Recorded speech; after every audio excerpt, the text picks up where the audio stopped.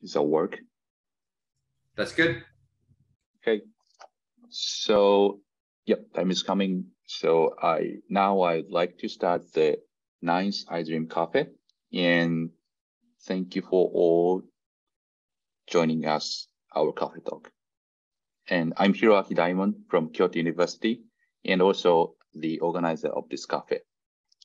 So just as a reminder, please mute your mic before we start.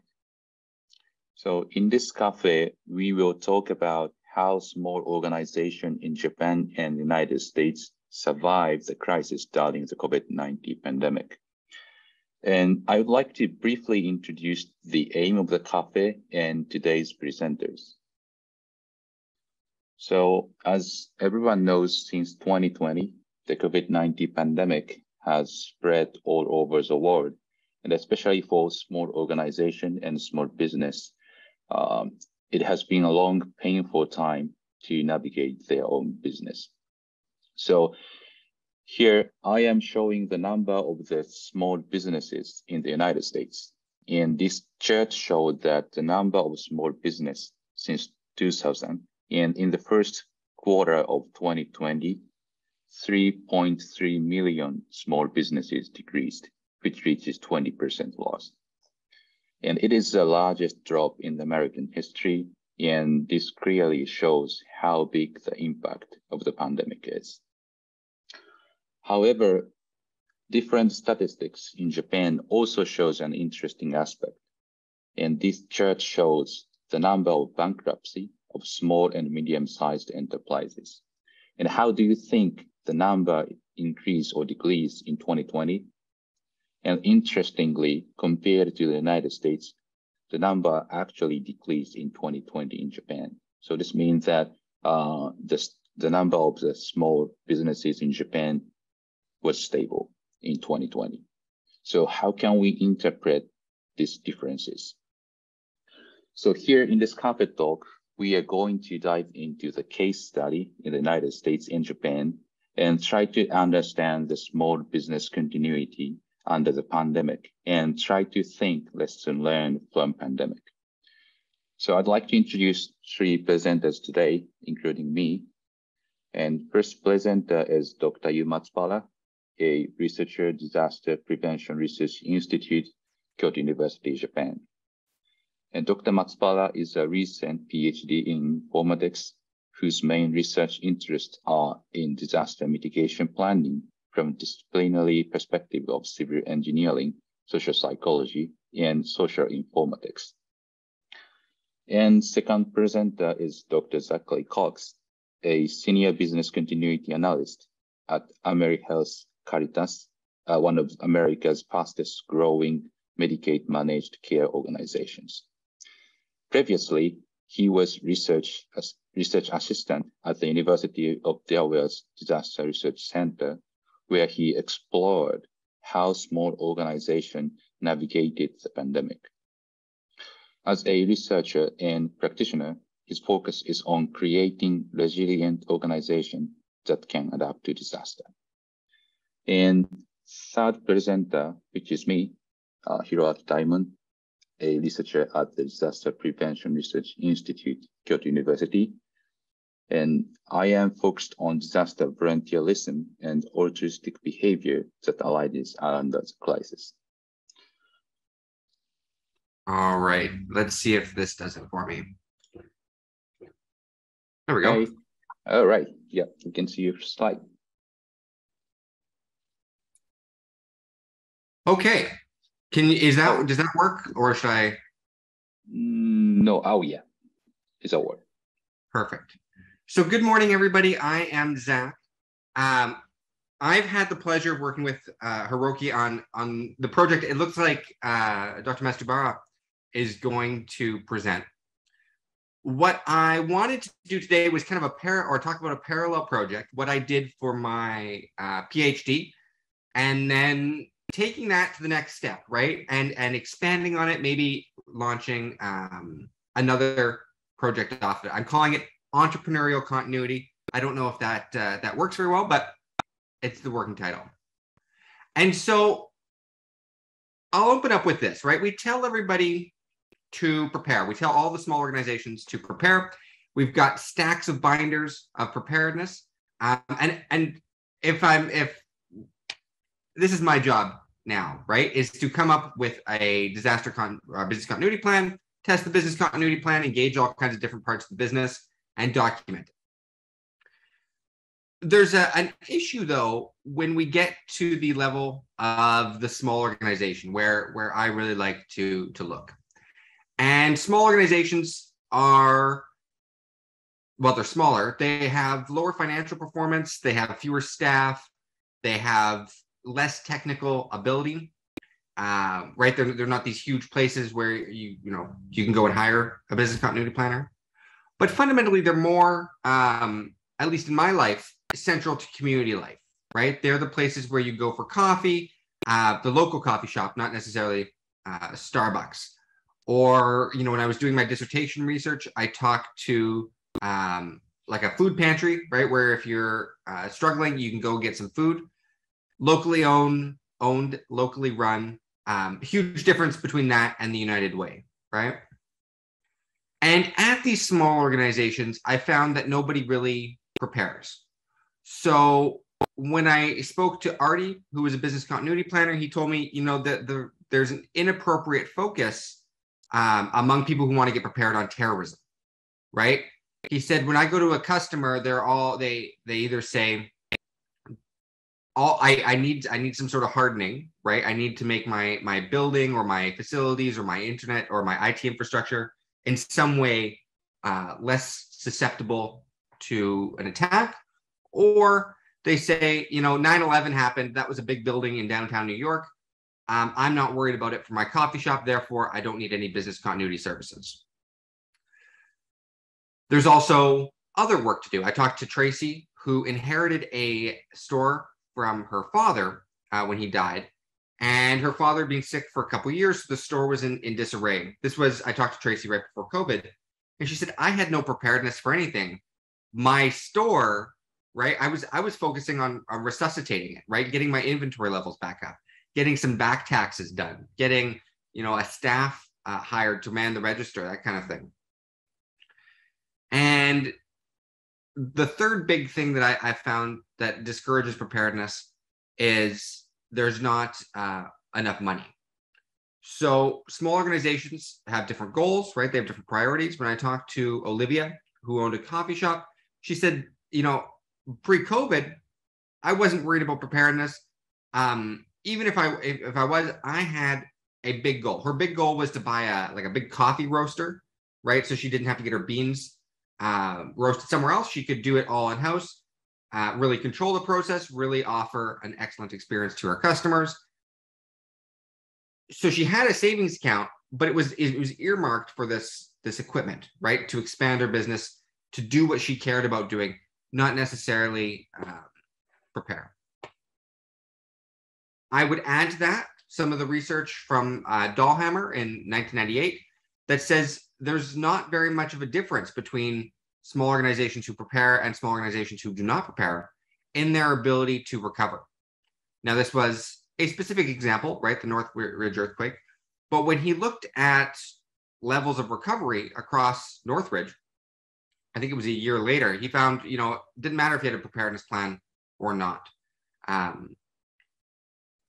So with that said, there are capacities for resilience, right? Not necessarily things that you plan for, right? Not necessarily things you put in the binder, but having a previous experience with disaster, having a little bit of money, even if it's earmarked for a different project, gives you a little bit of resilience and some time in the community. So when I talk about previous experience with disaster, when I did my dissertation research, I talked to a gal who had spent, when she was younger, in her 20s, she went down to Rwanda after the genocide there. And she had signed up for the program thinking she was going to go teach English as a second language. And she ended up teaching, or not teaching at all. She ended up burying bodies, right? And for her, that was a life-changing experience that allowed her to handle stress, allowed her to handle adversity, right? Really unpredictable situations. And so she was able to bring that in, right? That was a capacity for resilience that allowed her to navigate COVID-19. So if the existing, maybe this is a little dramatic, if the existing paradigm is unworkable, what works instead, right? How can we get organizations who do not prepare for disaster, who cannot prepare for disaster, how can we get them recovered, and how can we get them continuing to serve their communities?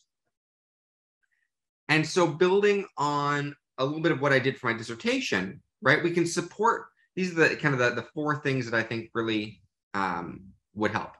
Support organizations to understand their purpose, right? Craft a vision, help them understand what they do really well, what they care about, why they care about it, and double down on that. When I talked to Margaret, who ran a small museum, she said, I had a business continuity plan for a train derailment that I wrote at the library 10 years ago. It was useless, right, for COVID. But she had a vision, right? She really wanted to tell stories about her community. She really wanted to bring people in and connect them to their past, right? She works in a college town and a lot of transient people, right? And she wants to give them some roots. And so when she was pivoting, when she was coming up with ways to get through the pandemic, it was always coming back to that, right? How do I put on an exhibit that people are going to come in for? How do I make them come in a safe way to get them to understand where they are and give them some sense of place?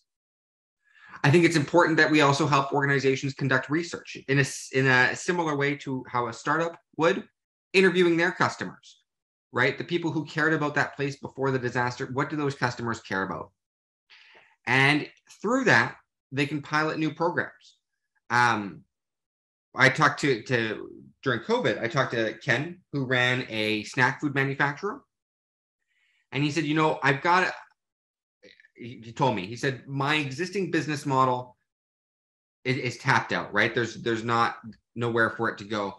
What I need to do is get on with my own private label, right? If I'm just doing snacks for Sub or Safeway or Trader Joe's or whoever, that isn't a lot of value add. What I need to do is put my own name on it, Snacks by Ken, right? Get your pretzels, and then people keep coming back for that, right? And so he was piloting this new way of working, huge pivot, right? It requires him to have his own e-commerce abilities and move away from contracting out with organizations the way he had before.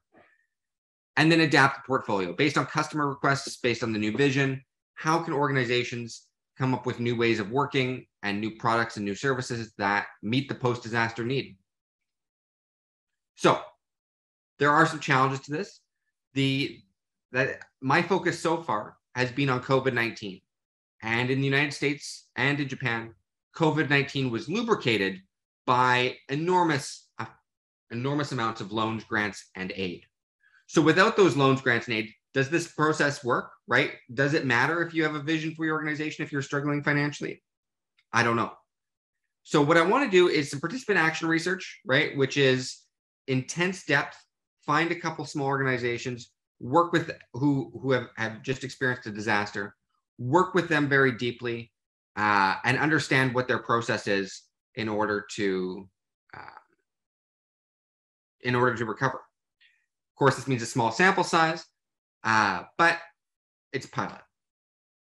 I also, Hiroaki and Daimon and you, I really enjoyed working with you on the Japan side, and I want to know how do I do that again? So I know it's questions at the end, but what do you think?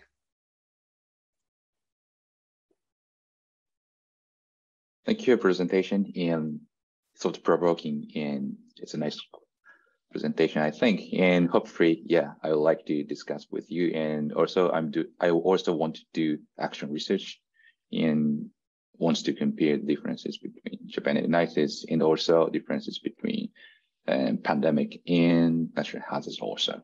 And I would like to open small or quick question and comments to the audience. And if not, let's just move on the next presentation from Dr. Matsubara.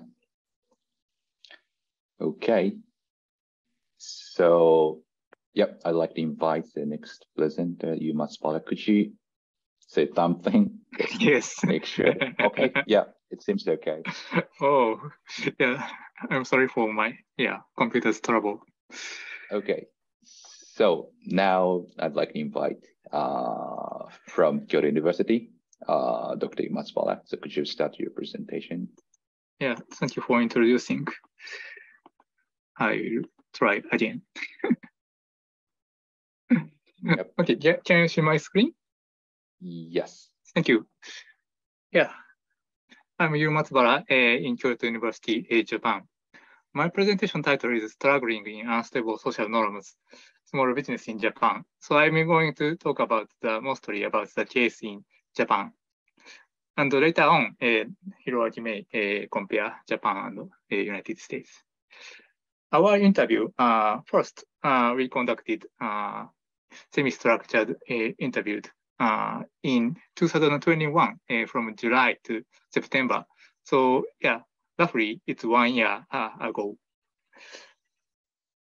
We conducted snowball sampling and interviewed 27 small business owners via Zoom. Yeah, this is the interviewees list. We selected interviewees from both rural and city area, and we chose various categories of small businesses. I'd like you to know the characteristic of Japanese society. In Japan, the power of government is not so strong compared to other countries. For example, there was no lockdown, and there was no stay-home order, but only advisory. And in other way, wearing masks was not the obligatory one, but mostly voluntary rules. And in contrast, people take care other people. I mean, people, not a specific person, make implicit social norms. So people take care of how other people think and act, and people sometimes criticize what they think is unacceptable. And it is sometimes called kind of a police. So we needed to take care, not only government, but the people make the social norms. And this is the contents of regulation by governments. And there were several times of state of emergency, but the contents of regulation was different in one by one. So the area of the prefecture in emergency was different, and the contents of regulations are different in each times. So people, and of course, small business owners were very confused in these changing social rules. My question is, how did the changes of social norms under the COVID-19 pandemic in Japan affect small businesses? I categorized the interview data into the 99 units, considering the contents of the decision and when that kind of decisions were made by small business owners. I will introduce this table one by one. First time, from January to May in 2021, there is a beginning of the pandemic and in Japan, first state of emergency. In this time phase, most business suspended. So the most important decisions were suspension of businesses. And there was no clear rules. So the time when to close business was different by each small businesses. And characteristically, in some rural area in Japan, although restaurants were not subject to the request of closure at the time, it closed because other restaurants in the area had closed. This is what a business owner said.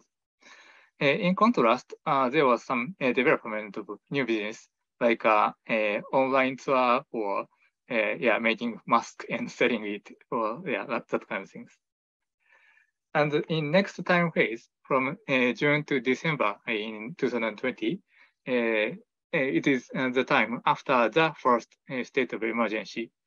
In this time phase, most businesses try to resume their businesses.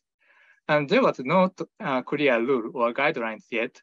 So each business created their own a kind of effective business rules for,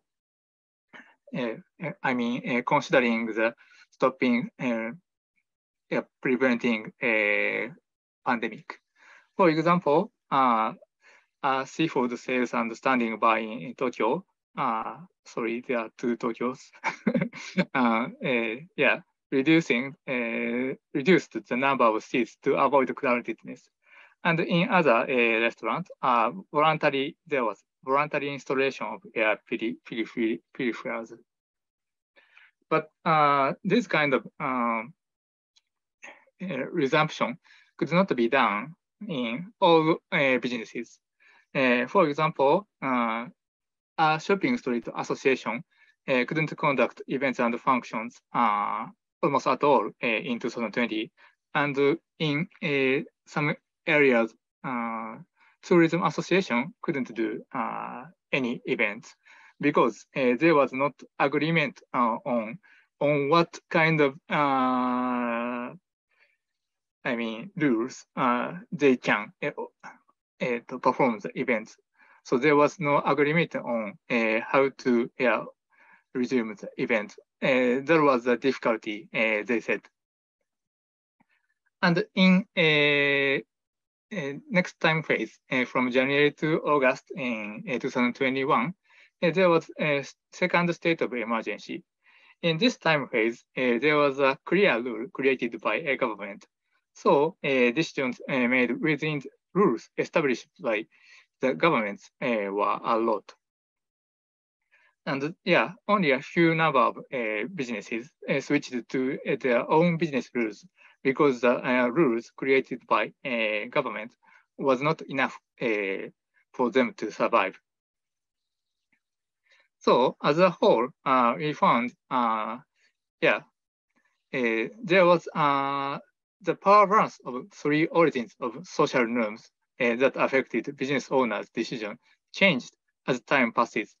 So for first time phase, people or implicit social norms had almost made small businesses close their businesses.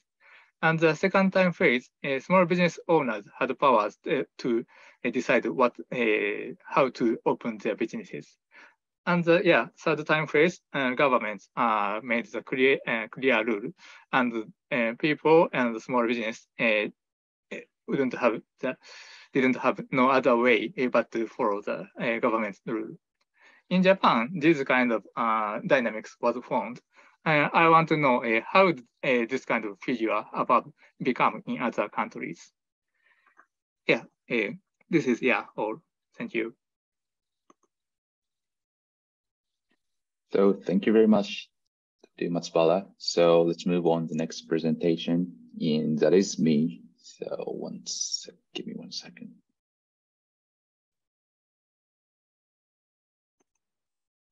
And here we go.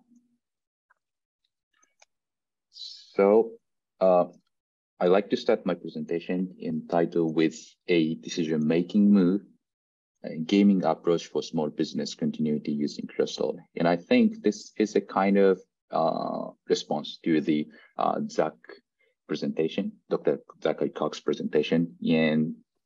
But I'm going to get into a research topic. I like to explain my background in motivation of this study, because I was born in rural area in Japan as the son of family-owned Japanese noodle restaurant. The restaurant was established in 1927, and my father is the third generation to run his business, which means I would be fourth generation if I learned how to make the noodle. But anyway, since the COVID-19 pandemic in 2020, my parents has been also struggling in surviving pandemic to adapt the government regulation, as first presenter Dr. Matsubara explained. And also, I asked my father, do you have any lesson learned from the pandemic? But he says nothing and how to prepare. And I don't know how to prepare for this. I have to respond to the situation as it arises. I guess the only way, he said. So this type of response, the kind of, we cannot prepare for that. This kind of responses were also mentioned by many research participants in our research. And actually, the real situation of disasters, not only pandemics, but also natural hazards, preparedness plan fails, especially for small businesses. As Dr. Cox mentions, some scholars argue that planning is not a bad thing, but it is often better to allocate a resource to current problem in a daily business, rather promote the plan in advance. And even non-planning sometimes lead improvisation or promote their capability to quickly adapt to the pandemic. So my question in our research is how we can utilize a lot of insightful interviews from small businesses and how to communicate the lessons of the pandemic with small business owners. Although previous research said, especially for small businesses, it's quite difficult to prepare for it in advance. And then I went back all of interview records and I encountered the interesting form of the narrative, which were consistent with most of interview participants. The narrative form represent conflicts or difficulties to make a decision. And I will show you an example that Mr. Akiyama, who ran Italian restaurant, explained.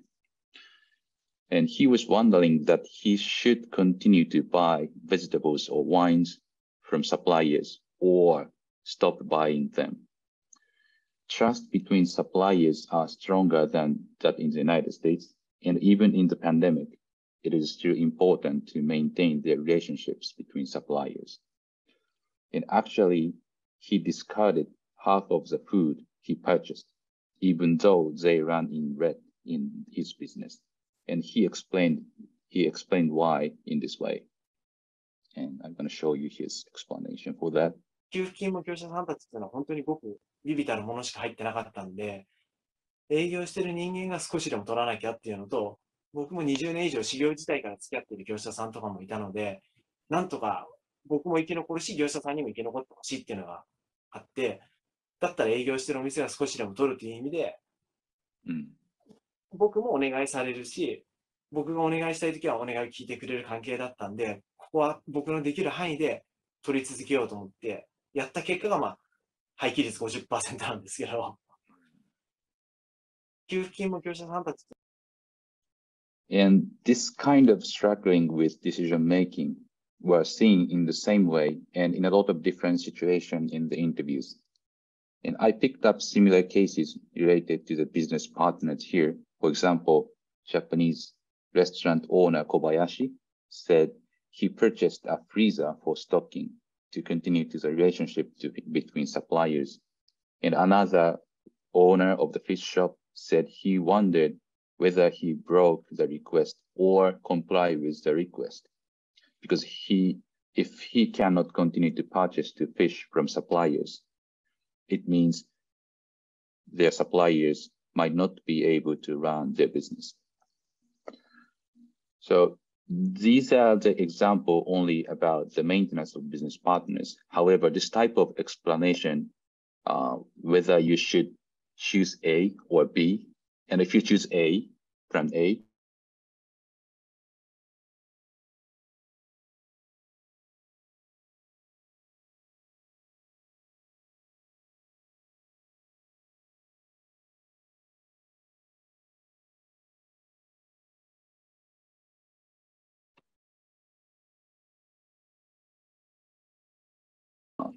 because of time limitation, I cannot explain all the type of the conflict, but it is important, especially for small business owners, to face the difficulties to make decisions, which might cause problem in their business.